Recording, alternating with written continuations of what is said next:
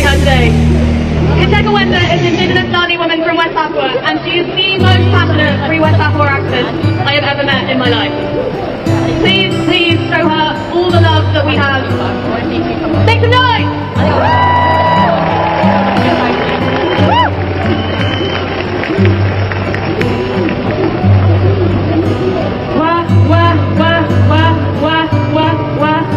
Greetings.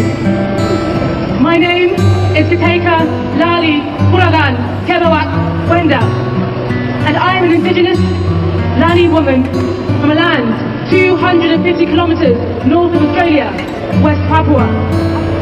I've come here today on behalf of my tribe, the Lani people, as well as the 2.2 million Indigenous West Papuan people whose voices deserve to be heard today at this climate justice rally.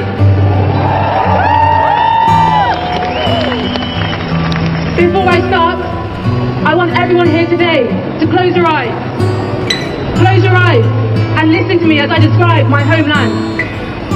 I want you to imagine walking through dense virgin rainforests, orchids and ferns gently brushing your knees, birds of paradise soaring above your heads, tree kangaroos roaming about peacefully. I want you to imagine local tribal people eating sweet potatoes, yams, taro, vegetables, singing complex, beautiful ancestral songs around an open fire pit. I want you to imagine roaming about West Papua's beautiful coastline, staring at the blue Pacific Ocean, its huge coral reefs, and its biodiversity. Just imagine. Now, open your eyes. I want you to open your eyes to the devastating effects that colonialism is having on my land and people.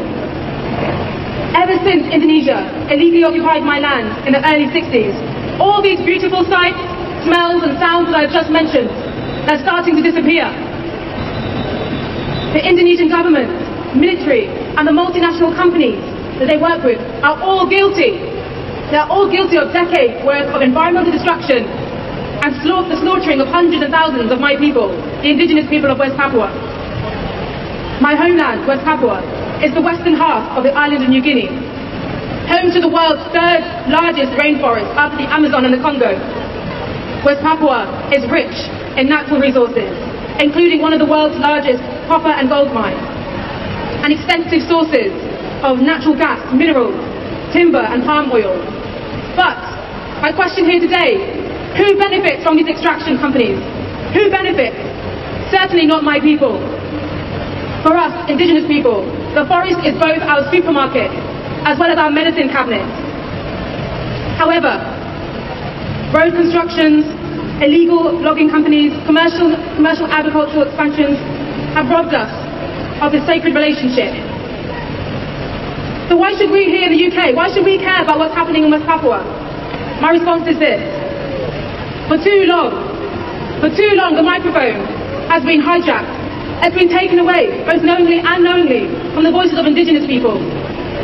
I'm here today to remind you that indigenous people comprise only around 6% of the global population, and yet they protect 80% of the biodiversity left in the world.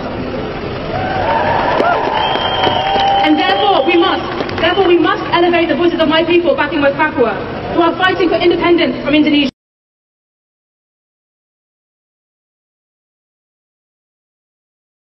West Papua, a West Papua that is free from Indonesia's brutal military occupation, a West Papua that is free from corporate greed.